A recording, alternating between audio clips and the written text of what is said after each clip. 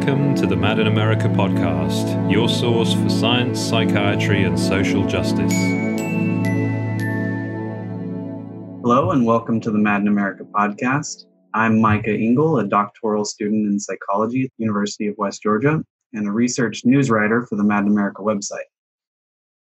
Today, I'm joined by Dr. Ian Puppe, an instructor and research associate in anthropology at the University of Western Ontario in Ontario, Canada. Dr. Puppe's work focuses on the anthropology of First Nations peoples, global studies, and social justice and peace studies. He has done ethnographic work on Algonquin Provincial Park in Ontario, and specifically the relations between First Nation peoples and Canadian settler-colonial society. This includes how the institution of Western psychiatric medicine affects First Nation peoples that it comes into contact with. Thank you for speaking with me, Dr. Puppe. Great to be with you, Micah. All right, so to start, tell me a little bit about your work that you've done in the area of Indigenous rights. How did you come to be interested in this area? I came to be interested in this in a pretty organic way, I would say.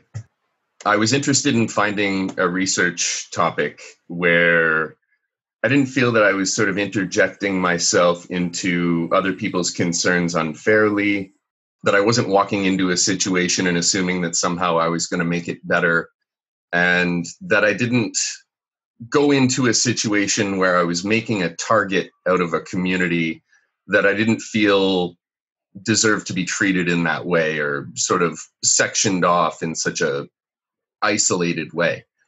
So when I decided on Algonquin Park, I was thinking about a place that I had always sort of felt connected to, and somewhere that I had been told, as a Canadian, that I'm responsible for. It's an iconic place in the Canadian imagination. It's one of our largest and most visited tourist areas, and it's one of the oldest set-aside protected areas in the country. So I thought, what better place to sort of organically involve myself than a place where I've already been invited to be involved. And the concerns with Indigenous issues came out of my recognition that they were being pushed aside, made invisible, obfuscated in various ways throughout the park, in its representation of history, in the way that they talked about the natural landscape as untouched and somehow pristine.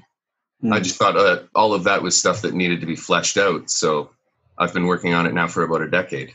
And so can you talk a little bit more about the Indigenous rights or Indigenous issues that you are looking at?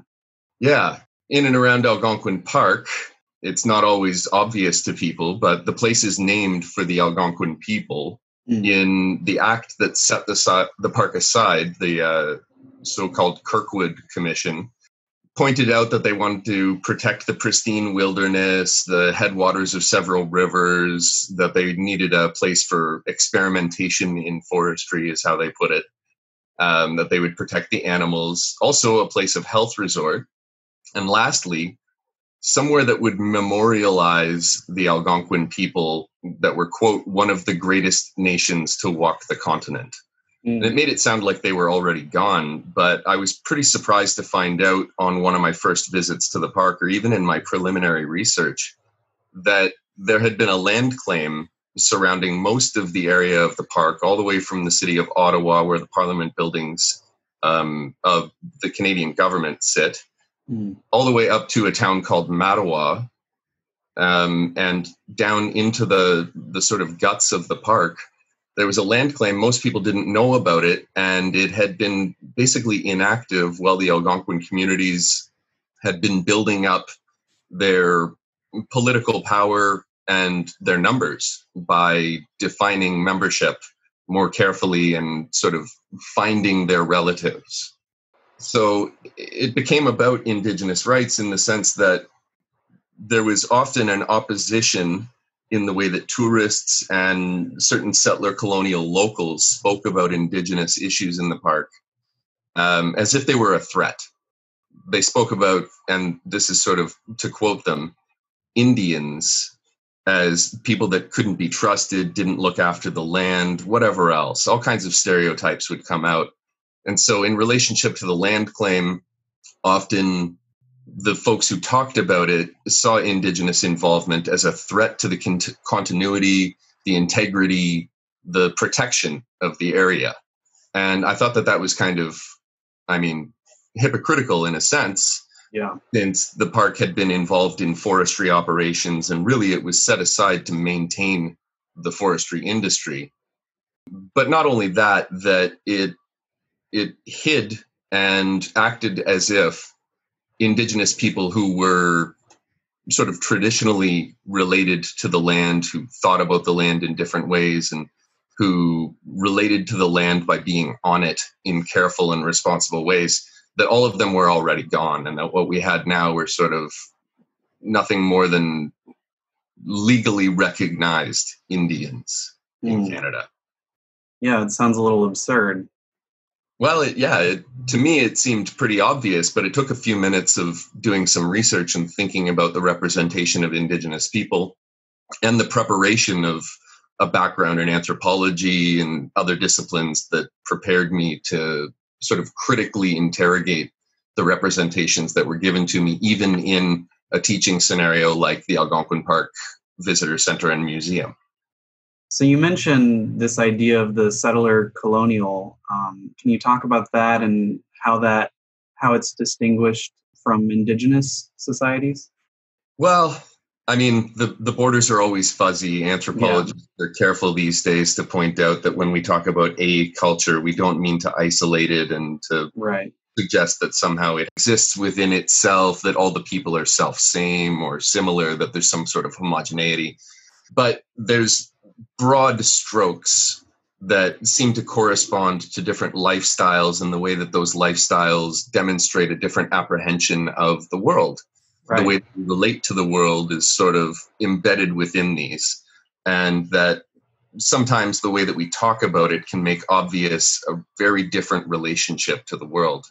So I would suggest in some ways that my work has been focused on not pushing apart, but trying to find the cleavage between these different approaches, which I would broadly characterize as sort of an objective approach to the world, one that looks at the world as a set of things, often as resources to be made use of, and something more relational, literally a relational ontology.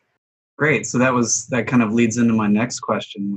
You talk in your work about sort of the Western white medical worldview, and I'm curious how you see that kind of playing out in some of your work on the Algonquin people. Well, I'm involved in several projects, and the Algonquin are a community that's sort of a nation among larger nations. So the Algonquin are part of the Anishinaabe peoples. The Anishinaabe nation, in some cases, includes certain Algonquin communities.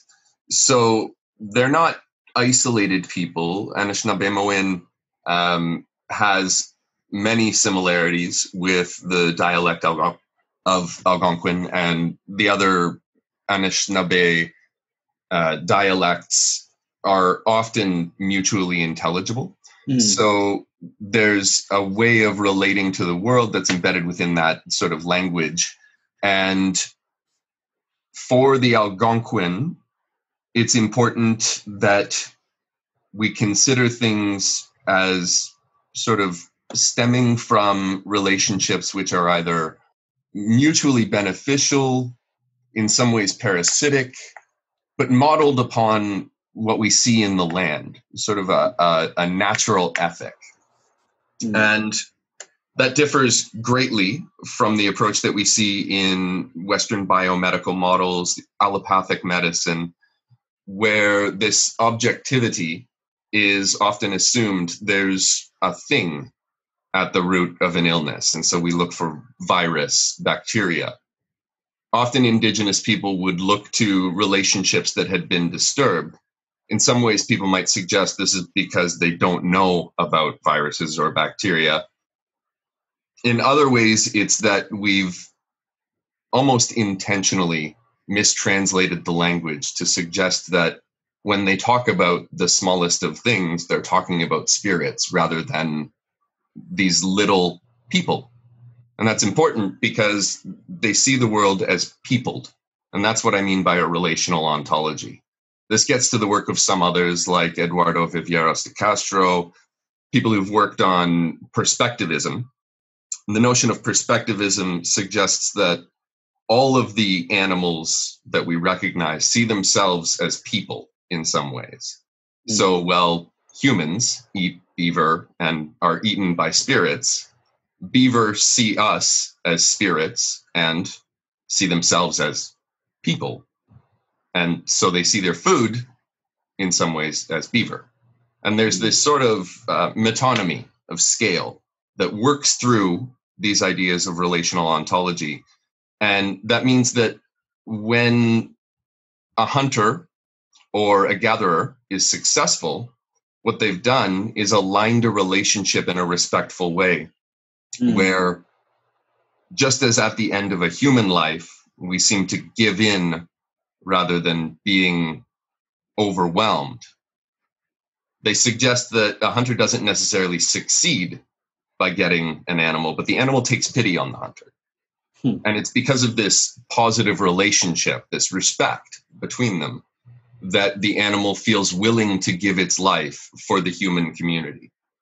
And so that works very differently when we talk about issues of illness and disease, because it's often seen that there's a destabilized relationship at the root of the illness, and that what needs to be done is to correct the behavior that led to the problem in the first place.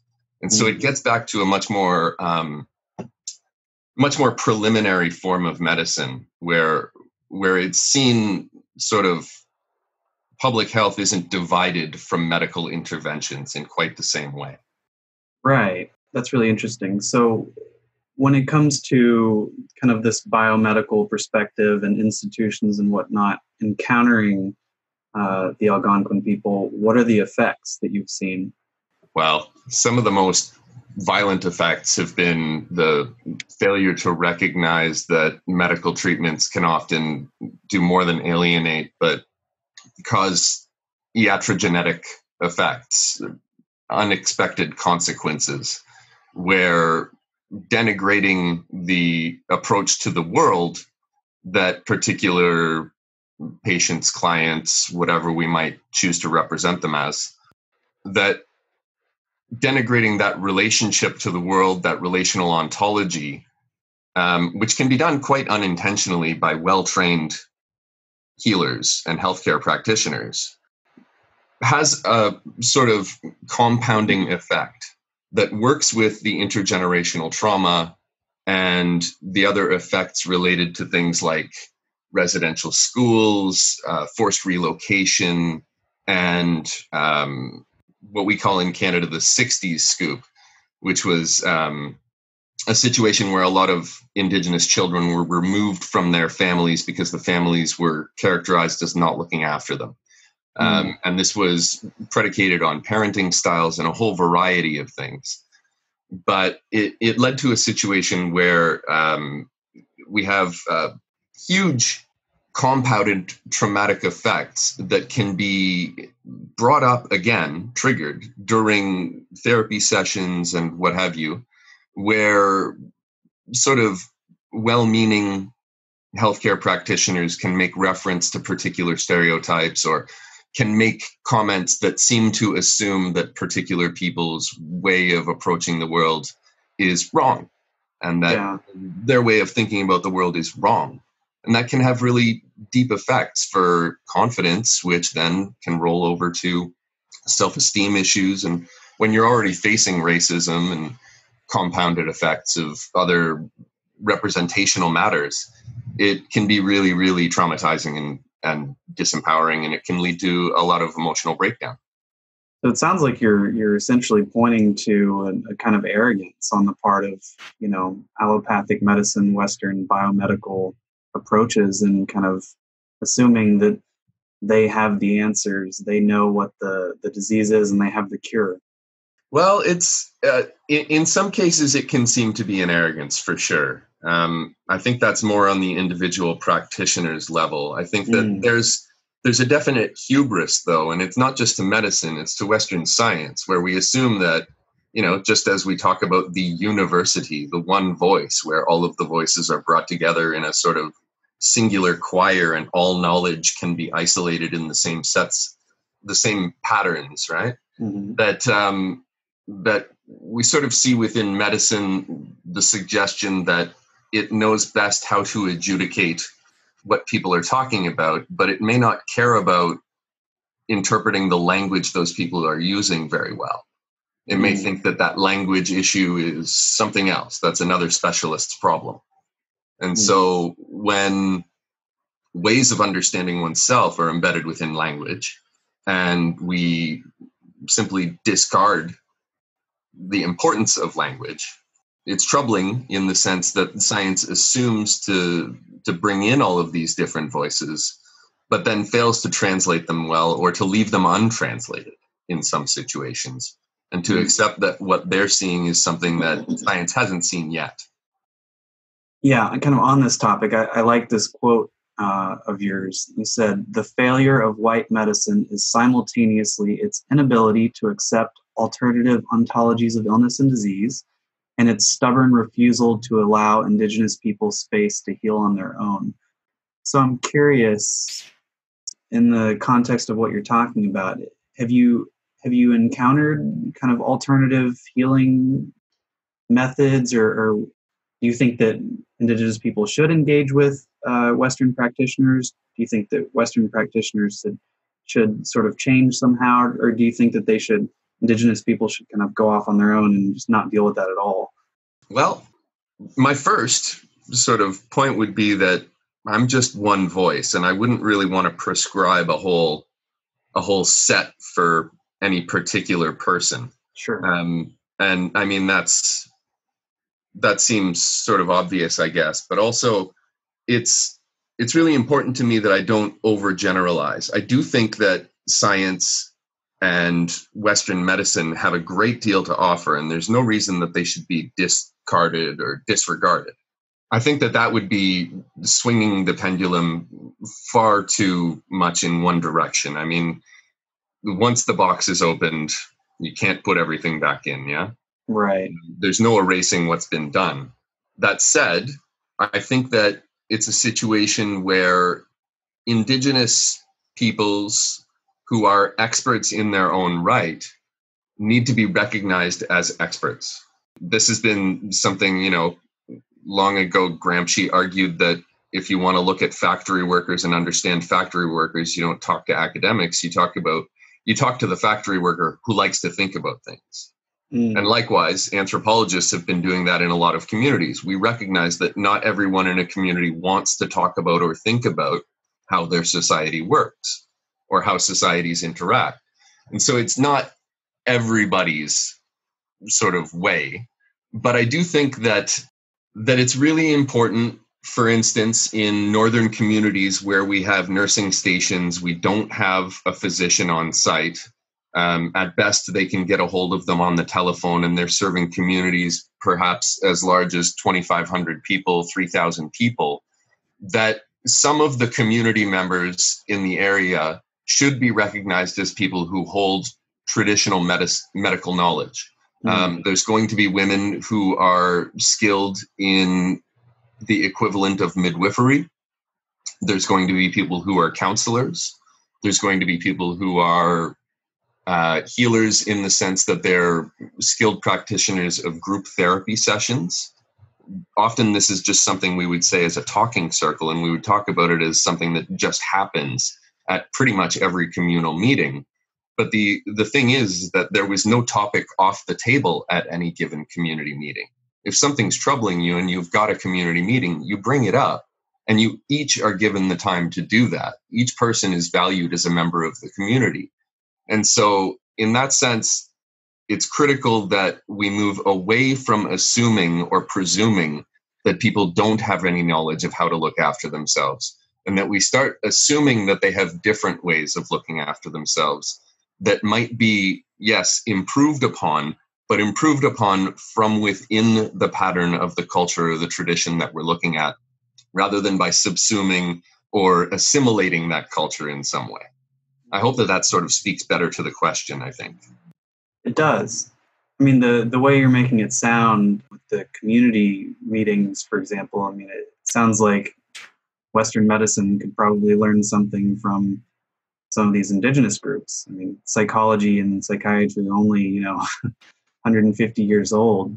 Oh, for sure. Yeah. I mean, and this is part of the issue with, scientific approaches in general. Anthropology has taken a scientific approach to evolution and human difference. Psychology has taken a somewhat scientific approach. Some would argue, that there's alternatives now, but initially the point was to professionalize all of these disciplines and to make sure that they had something to offer. So looking at them in context, there's nothing wrong with trying to suggest that there is a reason to take a particular methodological approach and that can offer something unique. The trouble is when we suggest that any particular discipline has the whole picture. I think that's where the West really needs to learn, because when we talk about a healing circle, we're also talking about restorative justice. There's no line between those things within the community. So if someone's been wronged, it's not a justice issue. That's the way that a particular set of community members are going to focus on the issue. That's their responsibility. And this is sort of what's passed down through different clan membership traditions and the like, where, for instance, amongst the Algonquin, the Bears are responsible for justice. People from within the Bear clan tend to be taught to think about issues of justice.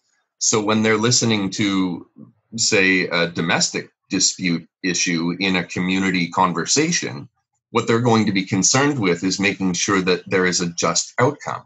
But that doesn't mean that that's the only thing that's going on. For the Cranes, they're going to be thinking about how people are speaking, the rhetoric, the way that they're talking, and whether or not that speech is damaging or something that can be used to bridge the different approaches that are being offered between two people who have a dispute. So there's different responsibilities in the community, and it's important that people recognize those responsibilities. And we can liken that to the way that the disciplines, yes, they take different approaches, but they need to be in conversation, and they need to recognize that it's not just the authorities, the recognized authorities, who can offer important sort of perspectives on different issues. Sometimes the people closest to them are the ones who know the most. And I could see how psychiatrists or psychologists or therapists coming into these communities could do some damage if they come in with kind of this self-perceived expertise and status, and we have the answer, and because it sounds like from what you're saying there's a lot of expertise within the communities themselves already. I'm curious about any other kind of implications around healing that your work has brought out for you.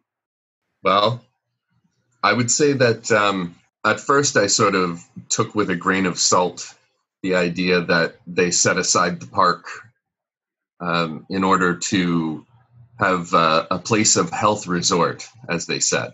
I thought that was kind of funny. I thought, of course, people like to go out to the woods and stuff like that, but I didn't really understand at the time the profound implications of being on the land, in particular for people who have such a deep, historically grounded relationship with particular places. And so there's places within Algonquin Park where there are pictographs, burial sites, religious sites, village sites, all kinds of archaeological remains all over the place, burials where we're not going to know where all of these places are. We're not going to be able to find them. And I'm not really sure that the point would be to find each of them and point out where those sites are. The point is that Indigenous people were everywhere, and that the Algonquin people were always in this place. And so it's a peopled landscape. And when we think about places like this, we often think of them as places without people or what have you, and that we get out there to get away from one another. But it's really more about grounding ourselves on the land and building up the stories that make us feel at home. And so I think that it's become much more obvious to me over time that part of the reason why I wanted to do the research that I do, where sometimes I go out for camping trips, sometimes I go for hikes and go walk around at the visitor center and museum, or we'll go car camping at the different campgrounds. Sometimes we paddle in and we're in there for, a week, as much as that, with just my family and my dog. And we really don't talk to anybody else. And some people would be confused about how that could be anthropological work. What kind of cultural study am I doing by isolating myself with my family in the woods? But there's people out there, if you start to realize, that the animals themselves see themselves as people, and that your relationship to the eagles that come by every day or to the chickadee that pops by your campsite are important, and that they can be just as important as the relationships that we have to other people in the city that we take for granted on a daily basis, where we ignore what's seen as natural because we're so focused on the cultural. And so I think it's really important to break down those barriers between the natural and the cultural, but also to recognize that, as in particular for Indigenous people who sort of show that they are involved in relational and ontologies, that being on the land is a matter of not just identity, but health. You can't be yourself if you can't be with the people who make you who you are. And sometimes those people are places. Sometimes the trees are your ancestors. And I think that that's a really profound difference, but it works hand in hand with recent research that's shown us that both mental and physical health are connected to being on the land, that our physical well-being depends on having a little bit of dirt under our fingernails, getting out into the sunshine, breathing clean air, not recycled stale air from within bedrooms and the like. And so all of this stuff, I think, has compounded presence that we need to recognize, in particular for people who participate in a different imaginative relationship with the land. Yeah, and it's interesting, the research that you bring up in psychology and whatnot, because I do feel like there's something to be learned from a relational worldview, a relational perspective. Because even this research, though it's maybe getting at something in terms of the necessity of being closer to nature and whatnot, it still kind of objectifies things and says, oh, well, here, if you want to heal, then take your daily walk through the park, and in a very objectifying kind of way, rather than sort of seeing it relationally. That sounds really important. Yeah, absolutely. It's about the organisms that get in contact with the skin of your feet when you walk barefoot outside, not about the feel of your feet on the land, right? Because that's not important. How you feel isn't important, but somehow this is still about mental health. It should be baffling to us that we can isolate things this way. Okay. Well, that's about all that I have, but any final comments or thoughts? I'm thankful for the opportunity to talk about this. I hope that some of your audience can learn something from it, and that, in the midst of all of this global emergency, we can reflect on maybe the need to be on the land in a different way. We're talking about a virus that's probably been caused by ecological collapse and the sort of high pace of interconnected lives where our personal health is failing in a lot of ways in order to favor things that don't benefit many of us individually. I think we need a rethink, and part of that needs to be focused on getting back to the land. And that's not just for Indigenous people. That's something that settlers need to learn from Indigenous people, that if we want to become people who belong here, we need to show responsibility for the land, not just the right to make use of it. Mm-hmm. And that gets back to our treaty responsibilities as well. So I think there's a lot to reflect on there, and people should probably start learning about what original agreements govern their relationship to the land. Who were the people that are on the land that you live on? Are they still there? What are their stories? And how do your stories articulate with them?